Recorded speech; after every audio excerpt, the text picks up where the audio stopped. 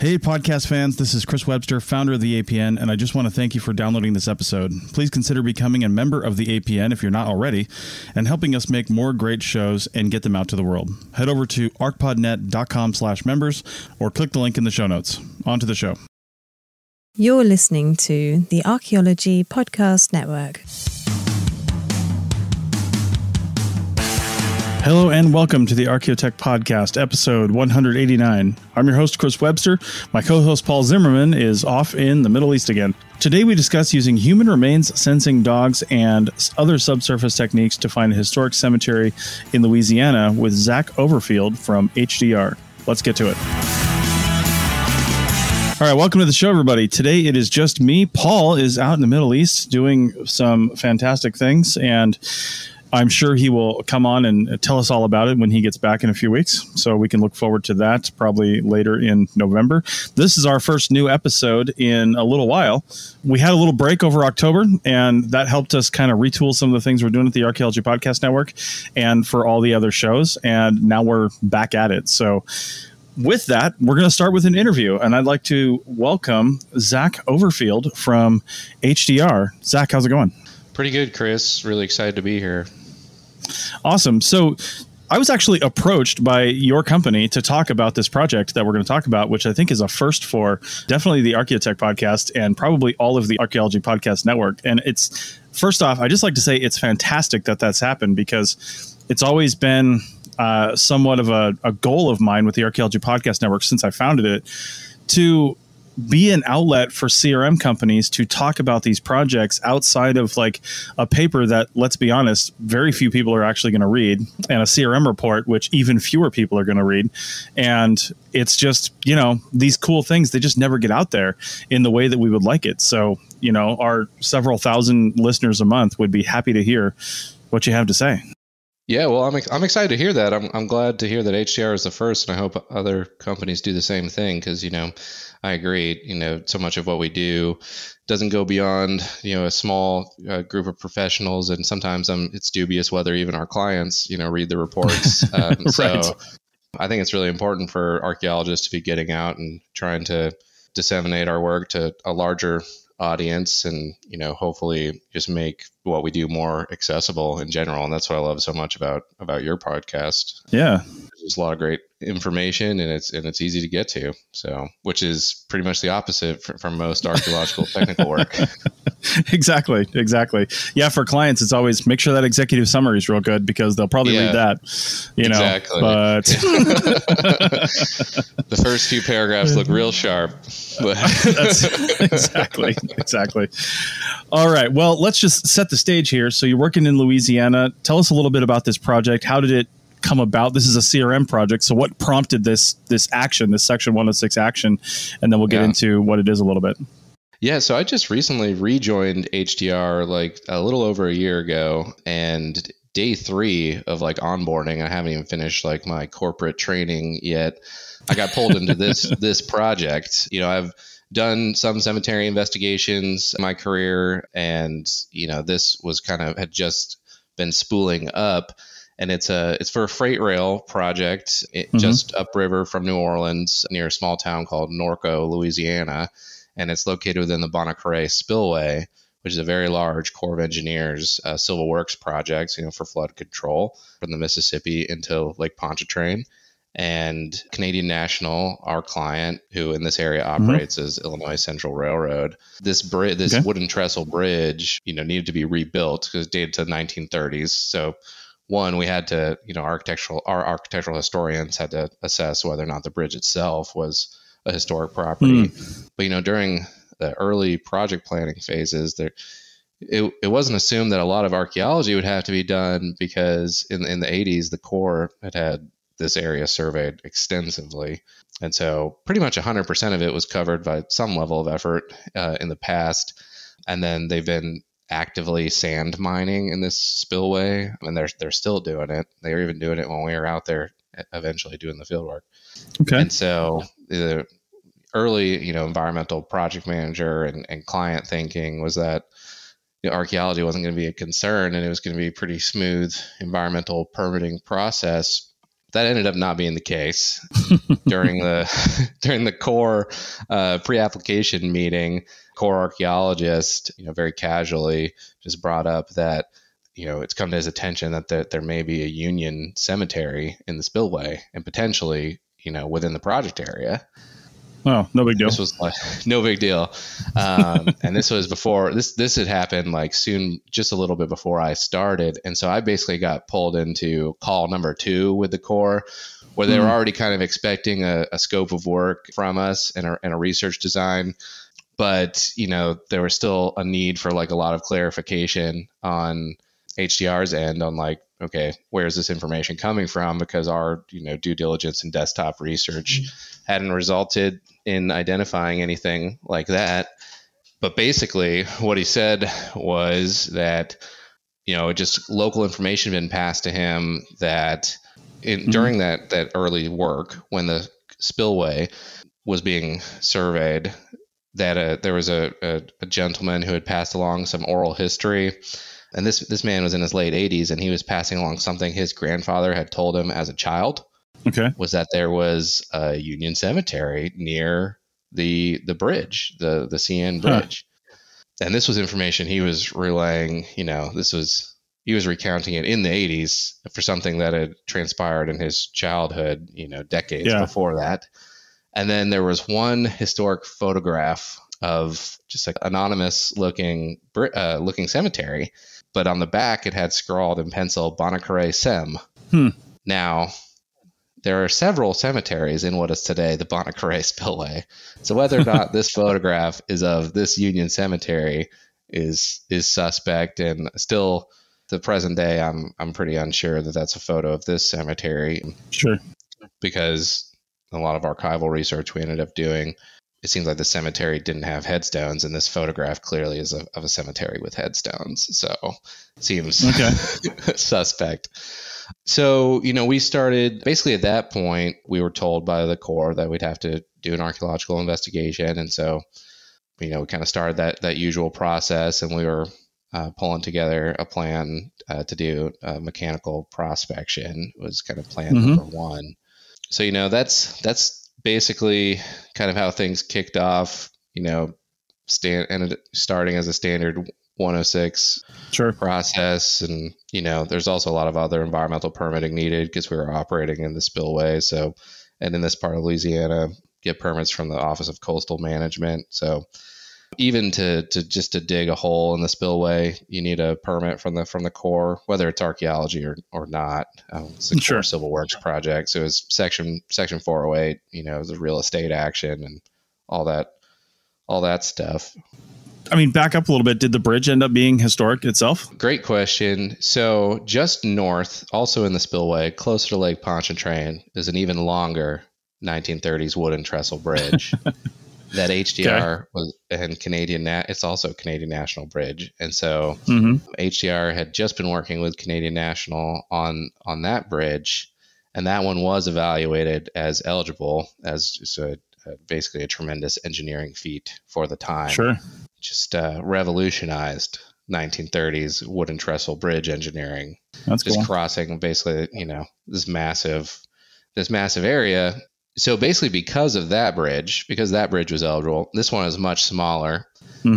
So our analysis that the Corps ended up and the SHPO ended up agreeing with that basically this one, almost in light of the other one, basically this one being much shorter and pretty redundant with the other one not eligible.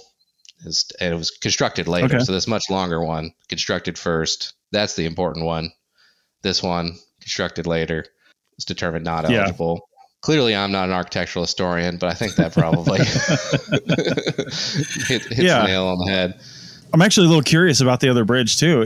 Did they just kind of beef that one up a little bit and restore it a little? Or, if it's still in use and getting old, you got to do something with it. No, so like you said, these are quite old. They're almost 100-year-old bridges, right? And they were in frequent use with very heavy freight trains crossing them. Right. So, that one still had to be reconstructed. So it did, there was an MOA developed. There was, mitigation for it. So interpretive signage primarily, in addition to like your hair documentation. Sure. So on the spillway, there will be, they haven't been installed yet, but they've been created. Like that bridge, the new bridge for that project is like currently in construction and like wrapping up, this year. So there'll be some interpretive signage installed, and there was all the documentation done. But yeah, that one is being deconstructed and rebuilt. Okay. Well, that's pretty cool. All right. So we've got a little bit of the backstory now. Now on to the archaeology of the whole thing. In the write-up that you sent us, it was mentioned that a suggestion was made in order to help find the cemetery to basically just dig up the whole thing, right? I mean, archaeologists have shovels and they love to use them. So you guys didn't end up doing that. But what was the discussion around why you didn't end up doing that? Why a full-scale excavation didn't initially take place? Or really other testing and shovel testing as well, presumably would happen before that. But yeah. Well, yeah. So from a shovel testing standpoint, there's just no way you could reach, any sort of deposit that would tell you anything. Too deep. Yeah. One, going to be too deep, and two, you're just in this. So we're in the spillway, which is like an extensive wetland environment, in South Louisiana, just upriver from New Orleans. So water table was a major concern for sure for a number of reasons. But basically, the first thing, we got the requirement from the Corps, and we put together like a pretty standard sample, like mechanical scraping sample. And we were going to look at just a portion of the project area. And it was still like a pretty large scale effort. The costs for us, for this sample was in the six figures, and obviously the client was having a lot of heartburn about that. But what must be done must be done. And so, my initial thinking was it was a pretty commiserate sample in regards to just like the potential impacts, because these wooden trestle bridges, the new bridge, the footprint of the pilings is super minimal. I mean, the total like project area subsurface impact was like 0.01 acres, because just cumulatively adding up just the footprint of the pilings. Yeah. And they're driven pile, right? So a giant machine goes along just driving these straight in the ground, so that there's not large scale excavation. And the sampling strategy that we were proposing was going to be way more excavation than even the project, Yeah. So I was like, so it seemed reasonable to me. I submitted it to the Corps passed it along to the Louisiana Division of Archaeology. And the state archaeologist felt that because of the Louisiana unmarked historic burials law, that really the entire project needed to be excavated. Because under that state level law, no new development, can be done on top of a cemetery. For sure. So it really kind of changed. Well, their perspective is like, they understood how kind of minimal the footprint was, but just under Louisiana state law, to protect cemeteries, their initial feeling was that we need to scrape it all. And then, that was going to, at a minimum, like quadruple the cost of what we had already proposed, at a minimum. And that's not even taking into account, like we would need to have the contractor doing the trenching was going to have a significant presence, and also lots of shoring available, because like I was saying, in the environment we were operating in with a shallow water table, and we'd be talking about really unstable soils that would flood, pretty quickly, and need to be pumped out to even examine the trench profiles for burial shafts. So it seemed like a logistics nightmare from Jump Street. And, freight railroad clients are extremely safety conscious. And so, they were just kind of really unsure that this could really even be done in a manner that they would find safe. And, in addition to our costs, which just for the sample were already six figures, the contractor's cost, which was going to be a sub-consultant directly to the client, to our client, was also considerable. And so just like basically quadrupling that amount of work or more was pretty eye-popping for them. So, we're going back and forth with like the level of effort with the Division of Archaeology, and, it seemed like we could maybe scale it back a little bit and not do 100% and really just like hone in on the new piling locations, or at least scale it back some, but it was still going to be a pretty dramatic expansion of what we initially proposed and logistically challenging.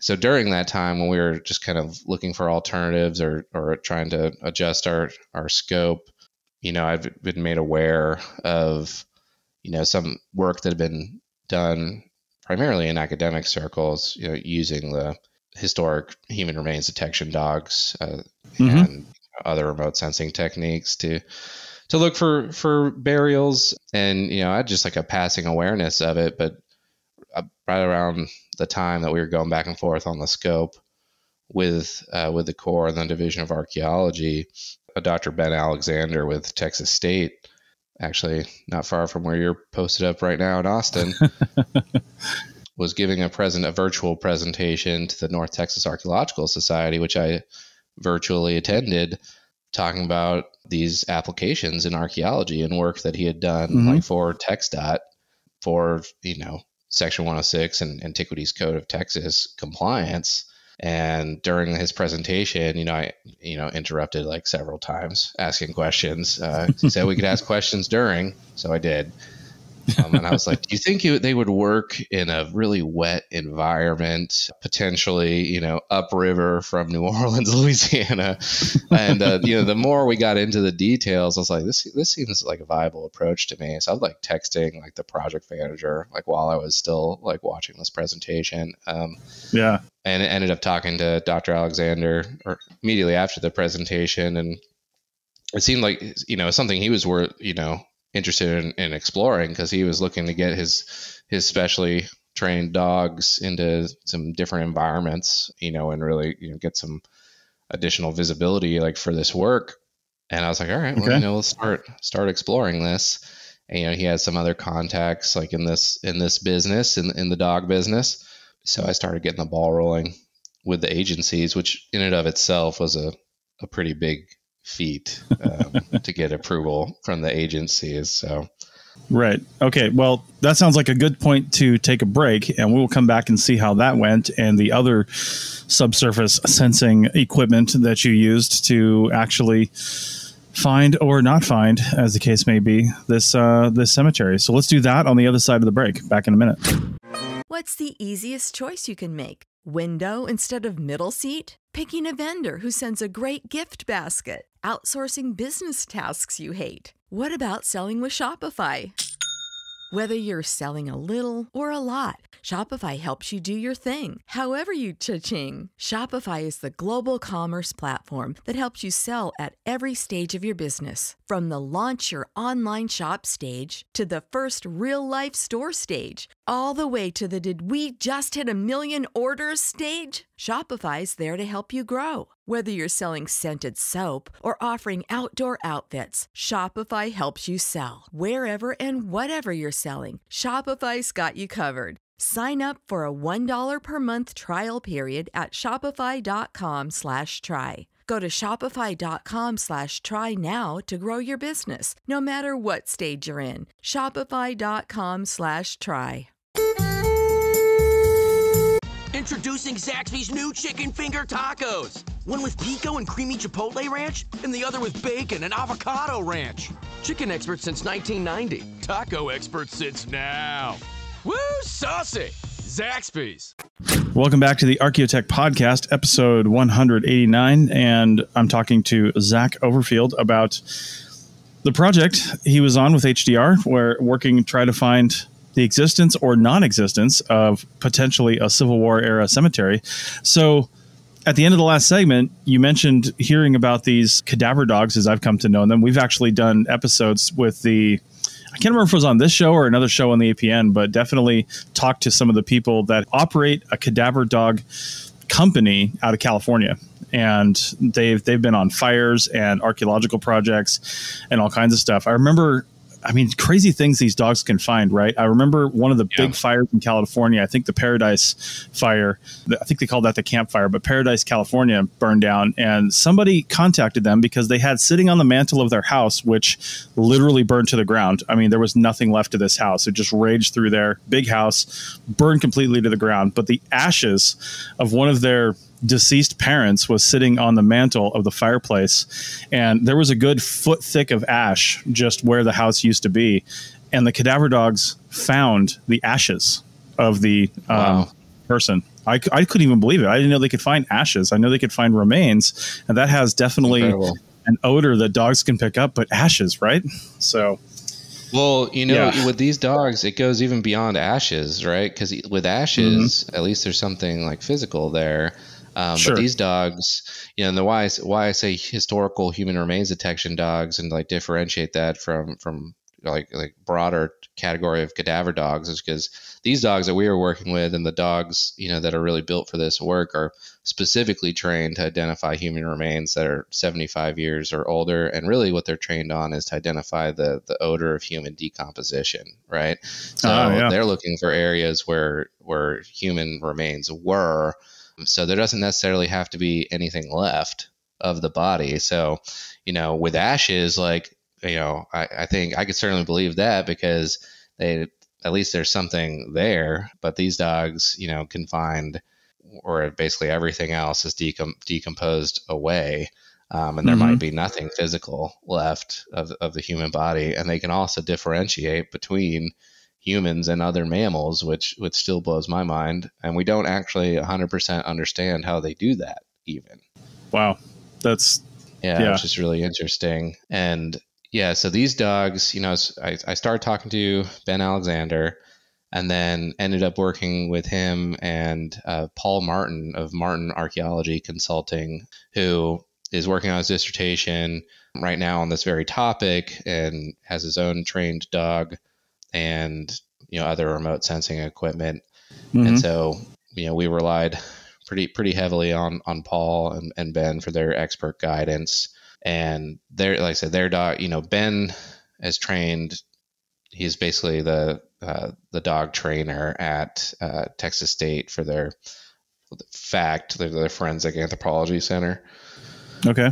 So he's trained lots of different like cadaver dogs, and this dog in particular that we worked with, her name was Rip, R.I.P. And has been trained from a puppy to find, you know, old human remains and barely there fragments and same thing with Paul's dog. So one thing that Ben really stresses is that just, you know, not all dogs are necessarily cut out for this work, and that each cadaver dogs have different strengths, and some dogs are much better at finding remains on the surface, right?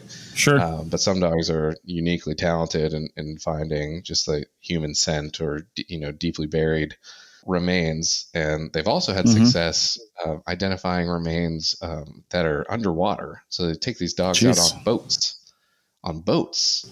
That's nuts. Through a combination of the dogs and, you know, marine remote sensing techniques have been able to identify human remains. So their capability is truly incredible. And I always kind of meet some initial like skepticism when I talk to people about this, because since I got involved with this project, well, one, for the project, I just had to get buried deep in this literature, you know, but I've also at this point given a couple presentations about it. I'm set to give another one in November about this project in particular.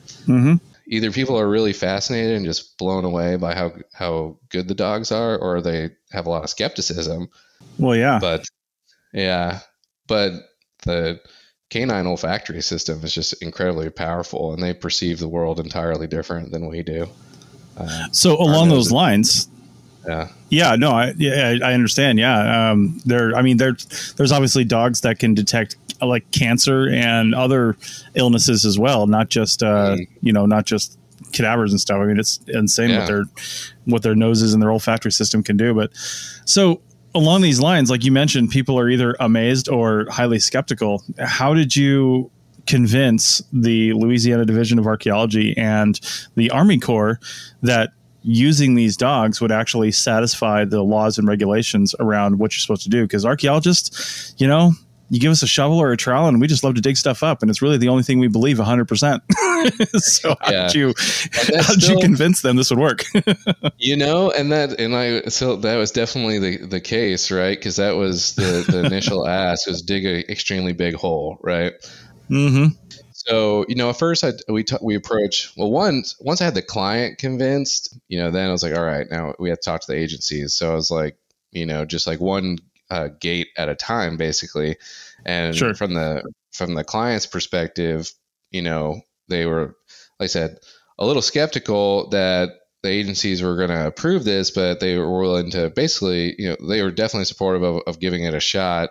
I mean, honestly, the thing they're most concerned about was just like the logistics and safety of digging up so much of the right of way. Sure. So, this was a potentially bladeless option. And so talking to the Corps, basically kind of their default was, they read up, I sent them tons of literature. So I sent them like a share, point, a link where they could download all the references that I had been reviewing, basically. Yeah. And then we had a technical call with Ben Alexander. They got on board pretty quick, but they're basically like, well, we'll defer to whatever the Division of Archaeology says. And I don't know if you've ever worked in Louisiana, Chris. It's one of the few states I haven't. Yeah. Yes. Dr. Chip McGimsey has been a mainstay in Louisiana for a while, and he's a force in southeastern archaeology. And I would say most people working in this part of the country are pretty deferential to him. So basically, the Corps' sure. Conclusion was like, if Chip says it's good, you'll be good. And so that was the real task. So we got a call together, multiple calls really, but with Chip, and they'd actually.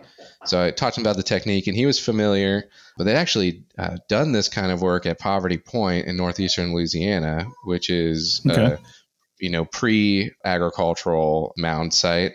It's the only UNESCO World Heritage Site in Louisiana, and one of the few in the South in general.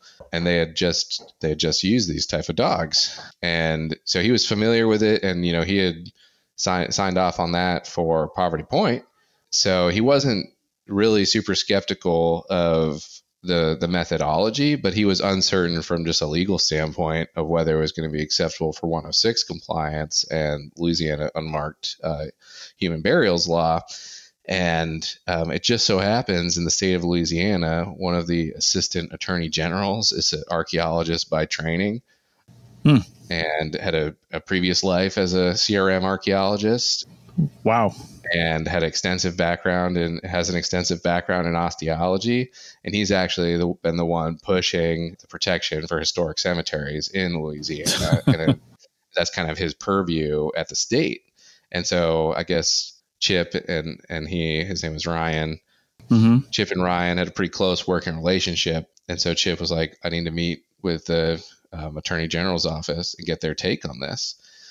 And so weeks went by until I finally got an email. It was basically just like Chip saying, I think it literally said, "We're willing to give it a try," is what he said. And I was like, perfect. That's all I need. Right.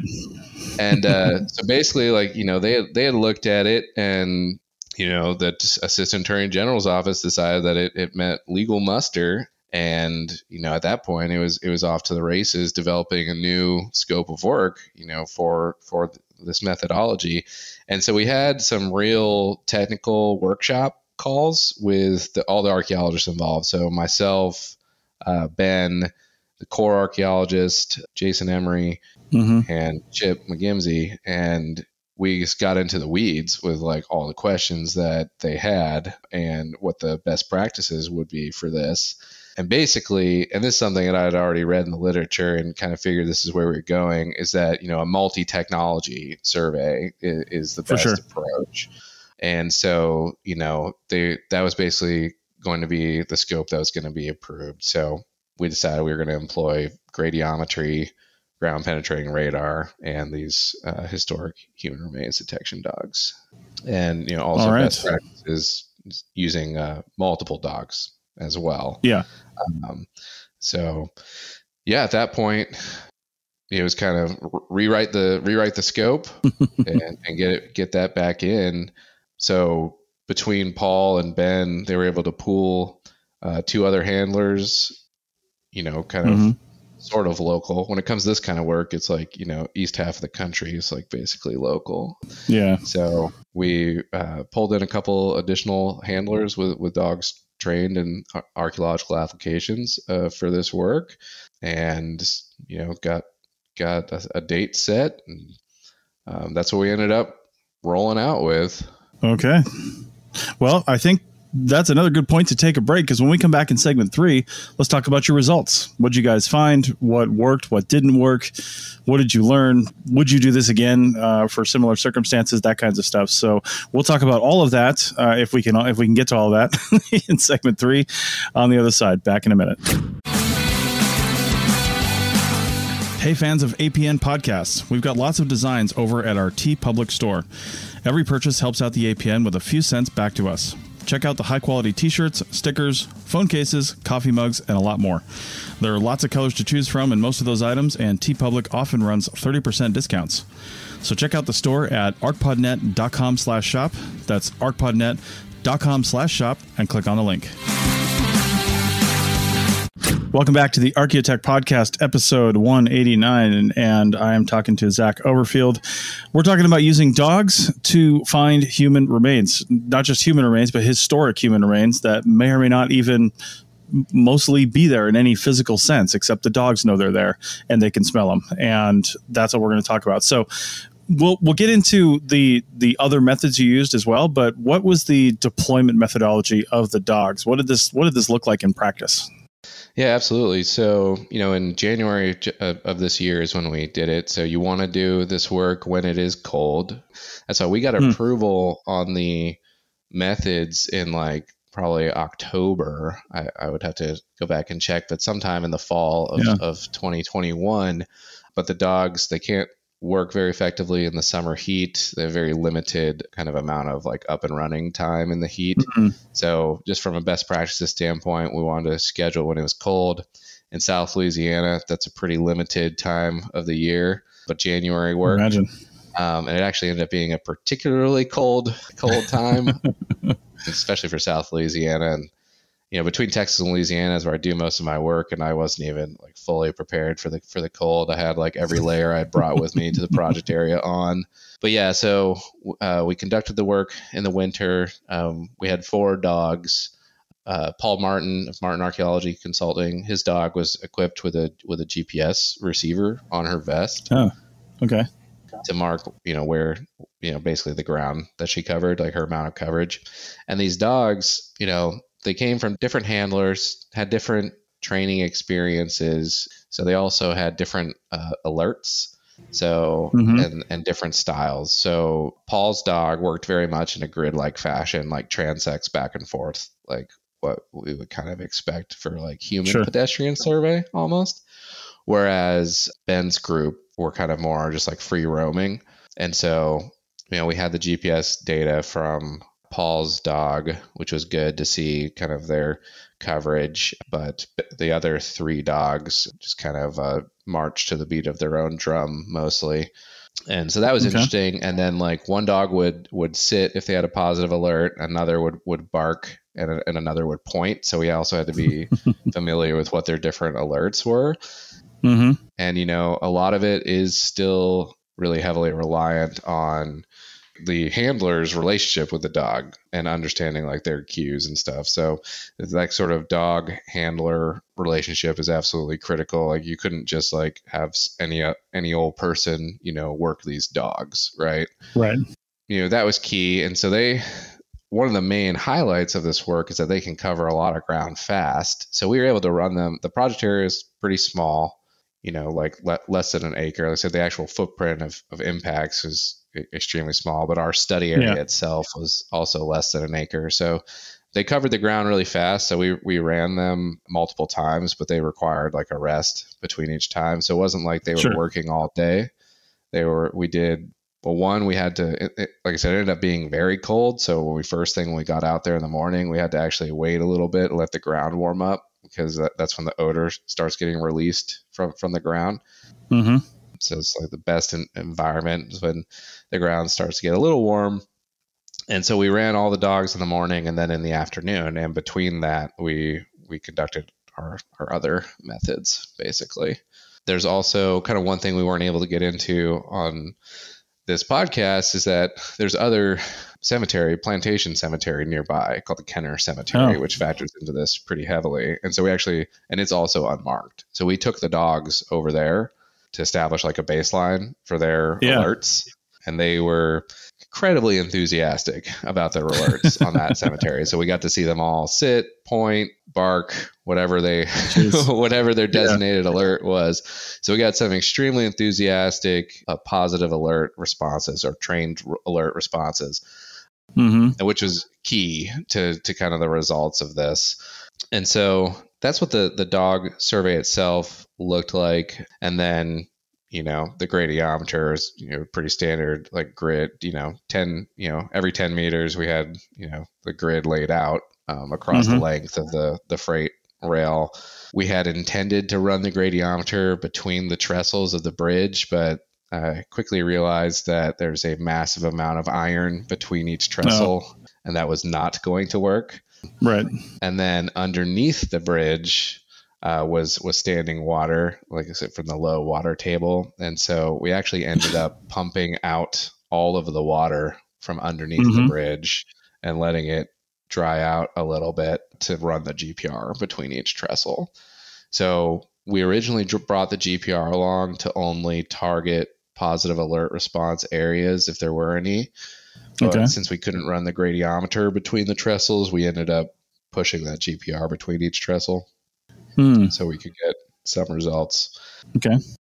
So that's basically, the methodology that we ended up employing. Okay.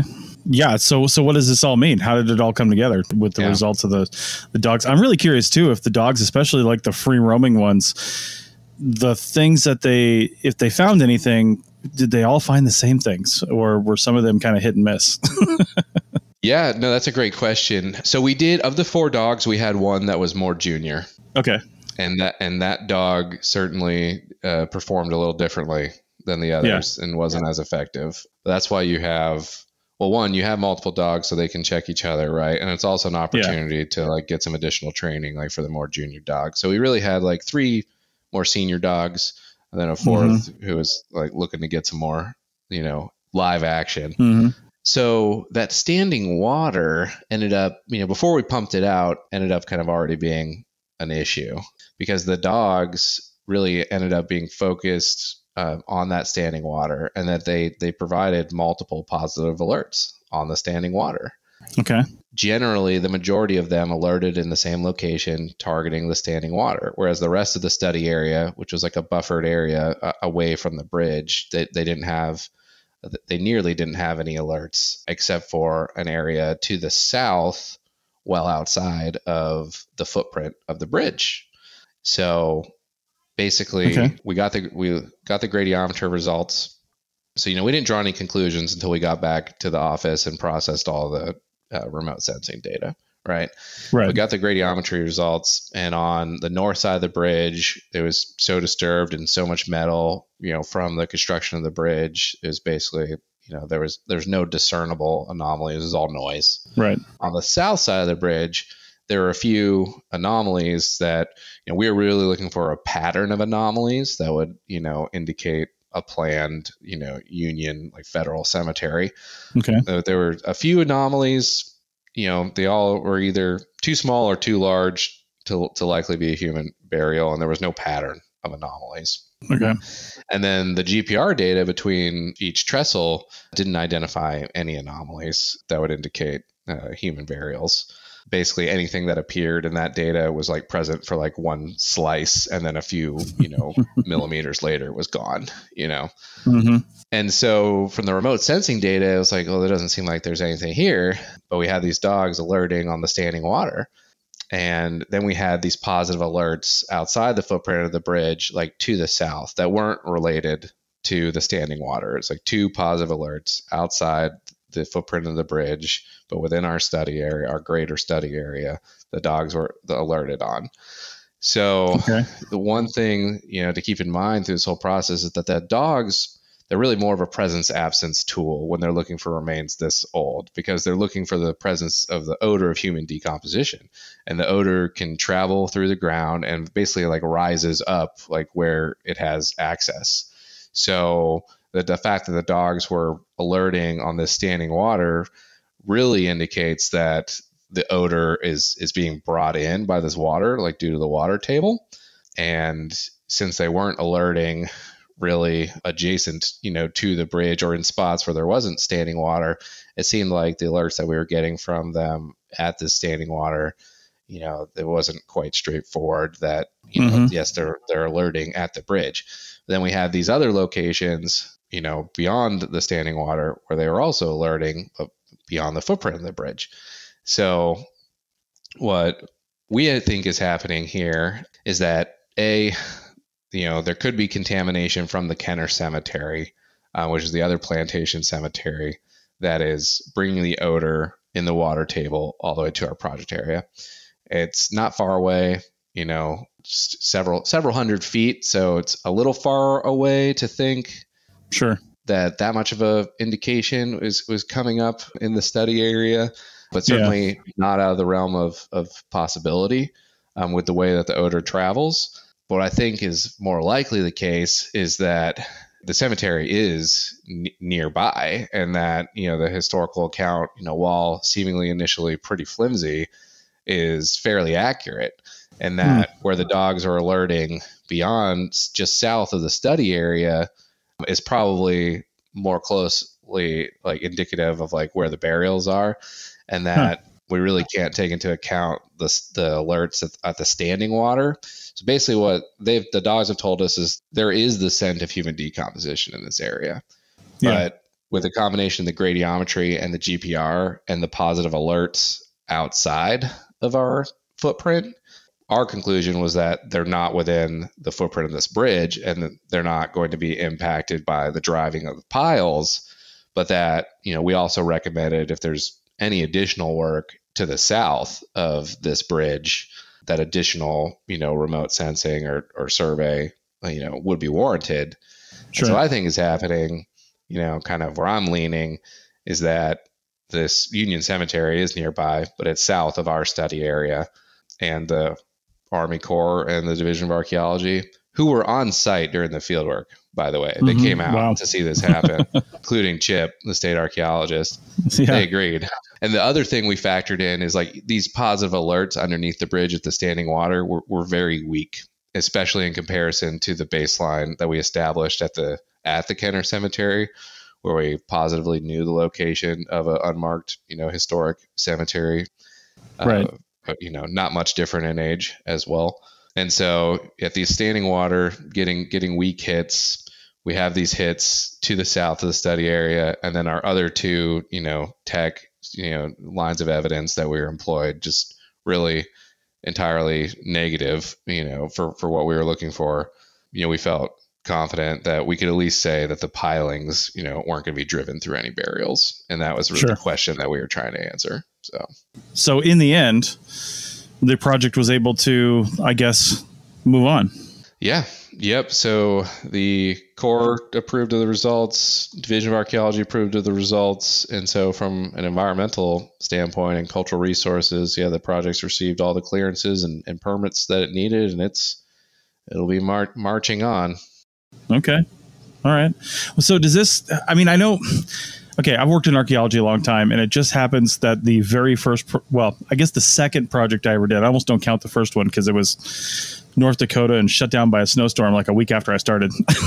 But my second project in archaeology lasted about 7 months, and it was in downtown Miami, across from the Miami Circle. For anybody that heard about that, it was related to the Miami Circle, but different. And it was full of human remains. They were these limestone solution holes and human remains in there. And my wife actually is an archaeologist as well. And she worked in her early days on a cemetery project in New Jersey.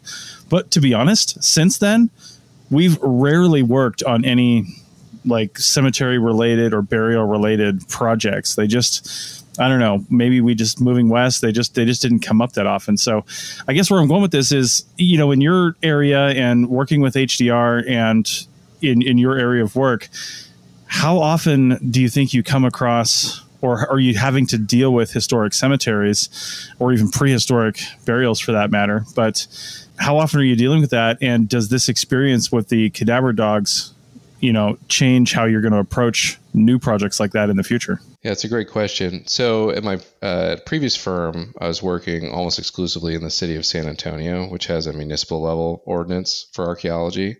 Okay. And we were dealing with historic cemeteries and human burials frequently. And so that's where the bulk of my cemetery investigation experience comes from. I have done just one exhumation and kind of multiple survey level cemetery investigations, like delineating cemeteries and cemetery features, burial shafts, and managing those kind of projects. I would say at HDR as a company, across the country, like it has come up, and we do have a couple of osteologists and bioarchaeologists as a part of our program.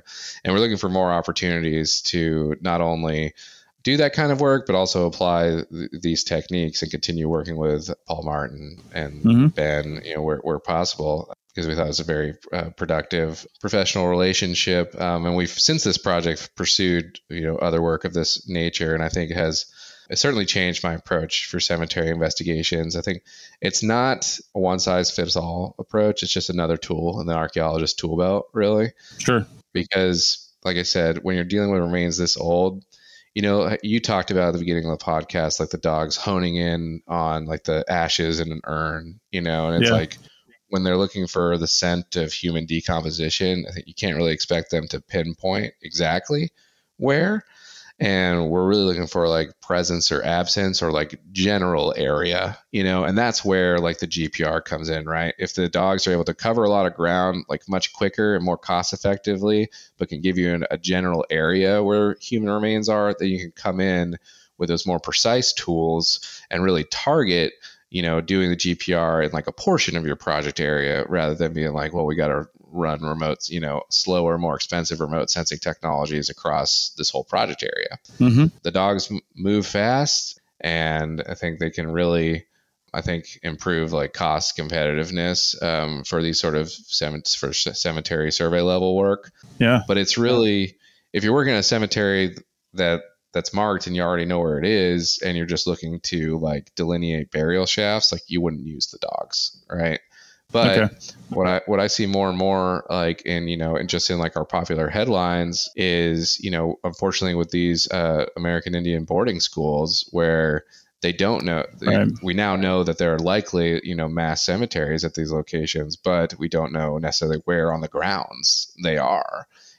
Sure. I could see this being a really valid technique for those applications, in conjunction with other remote sensing technologies, because I think you always want it to be a multi-technology survey. I would never recommend just using the dogs, because if we had just used the dogs for this project, we would have probably ended up still having to dig up the whole bridge, because we did have positive alerts underneath the bridge. But we had multiple lines of evidence, and we're able to kind of, filter through, all the information that we had to arrive at, like, a sound conclusion that the regulatory agencies concurred with. But but at the same time, if you have a large project area, are you going to want to run the GPR over the whole thing? Are you going to want to scrape up the whole thing?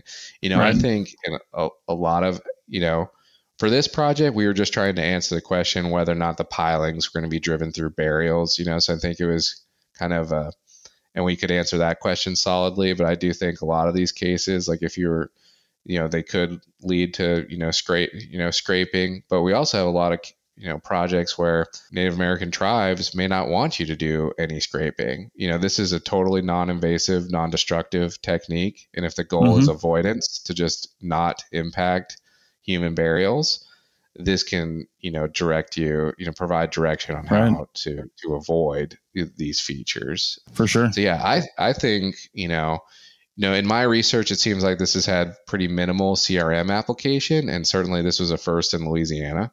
Okay. But, it seems like this has been being done in academia for like maybe the last decade or so. And I said, in the state of Texas, TxDOT has worked with Ben to do this work. And I think the company you were talking about in California, was that ICF maybe? I think so. Yeah. Yeah, for sure. Yeah. I read a lot of their literature because it was a couple folks, one or two folks from there. Like one of the most recent papers that came out last year on this topic had an ICF author.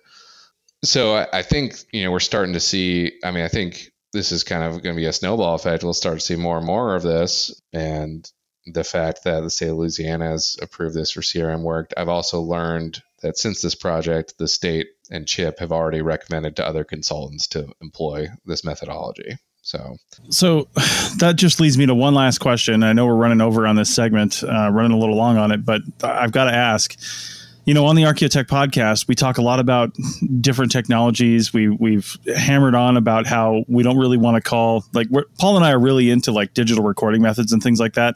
And we're tired of calling stuff like that digital archaeology, because all archaeology is basically digital archaeology and should be. So we're kind of starting to drop that kind of thing. But even so, even just a few years ago, we talk about, say, drones, and it was somewhat of a novel concept for a CRM company to own drones and let alone have people have their FAA certifications to fly the drones commercially, right? So they're Part 107 license.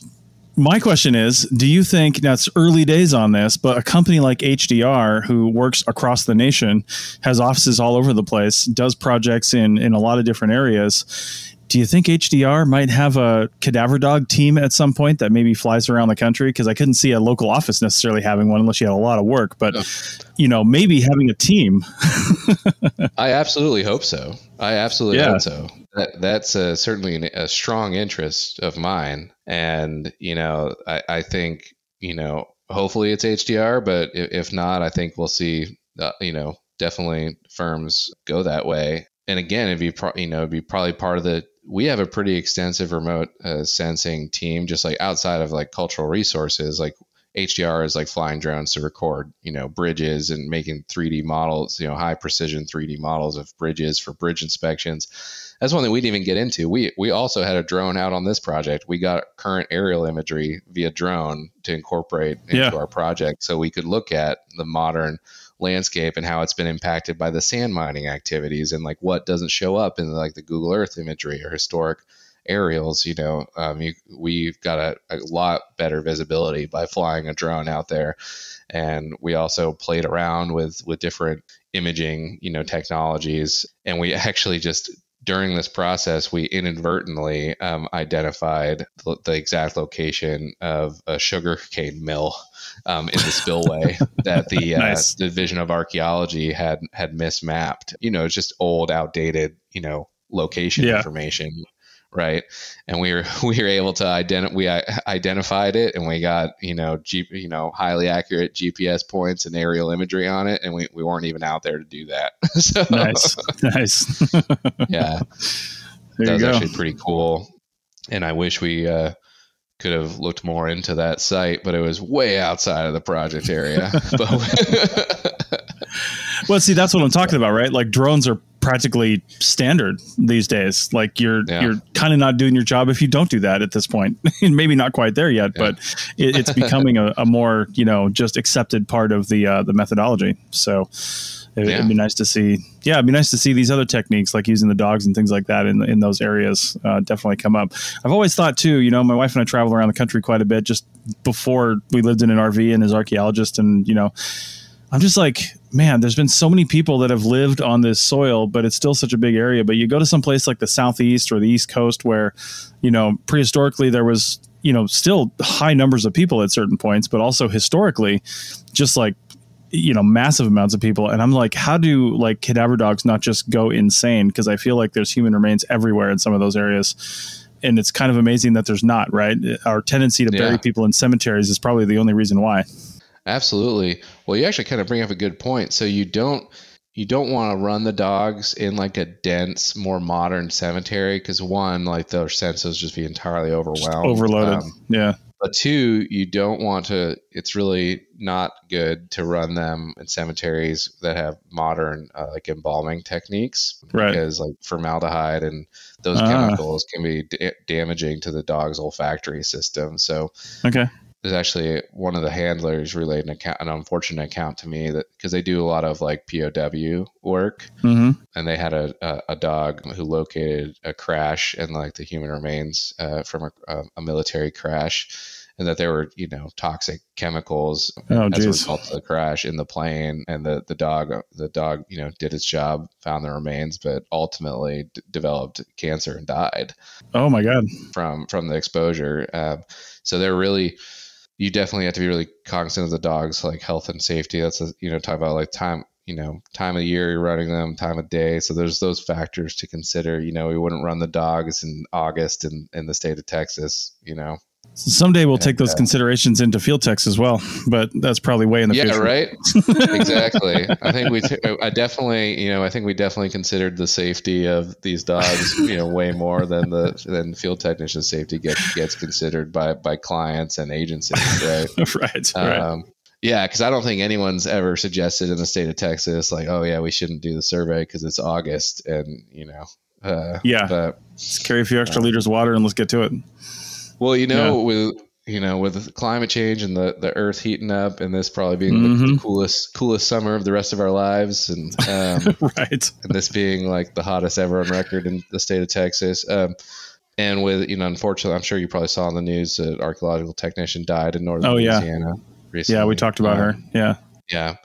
That I wouldn't in the north there's more of a field season. It gets a certain point where it snows and freezes, like you just can't effectively do field work, right?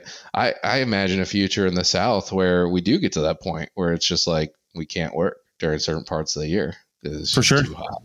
Your field season is September to May rather than all year long. Yep. Yeah.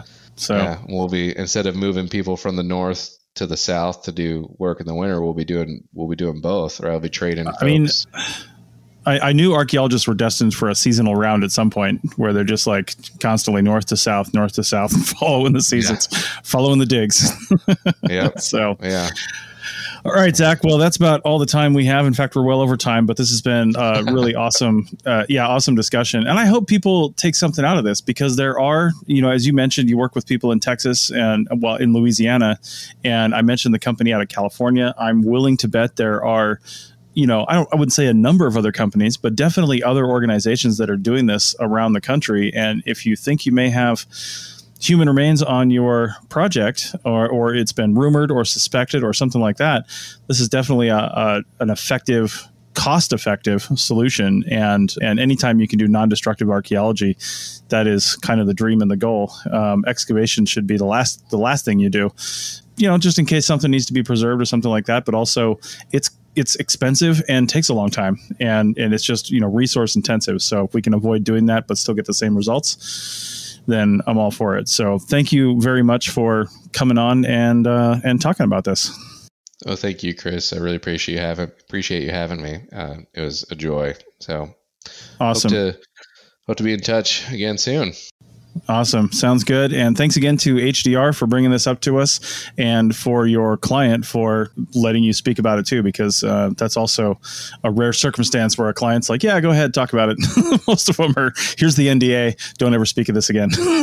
But yeah, no, absolutely. I'd like to take a moment, to acknowledge, Canadian National, and specifically Carrie Harris and Ray Baker, who were big supporters of this.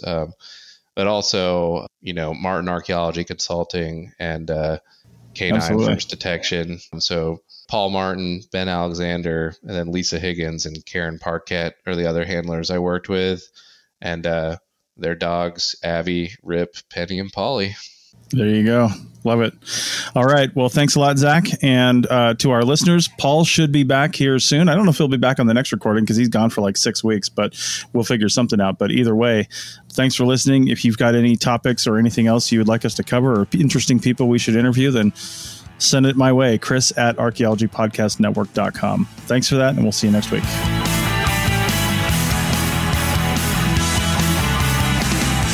Thanks for listening to the Archaeotech Podcast. Links to items mentioned on the show are in the show notes at www.archpodnet.com/archaeotech. Contact us at chris@archaeologypodcastnetwork.com and paul@lugal.com. Support the show by becoming a member at archpodnet.com/members. The music is a song called Off-Road and is license free from Apple. Thanks for listening. This episode was produced by Chris Webster from his RV traveling the United States, Tristan Boyle in Scotland, DigTech LLC, Cultural Media, and the Archaeology Podcast Network, and was edited by Chris Webster. This has been a presentation of the Archaeology Podcast Network. Visit us on the web for show notes and other podcasts at www.archpodnet.com. Contact us at chris@archaeologypodcastnetwork.com. Thanks for listening to this podcast. Please consider leaving a review on your favorite podcasting app. You could also consider becoming a member so we can keep content like this free and available to all. Check out pricing and info at archpodnet.com/members. Thanks again and have a great day.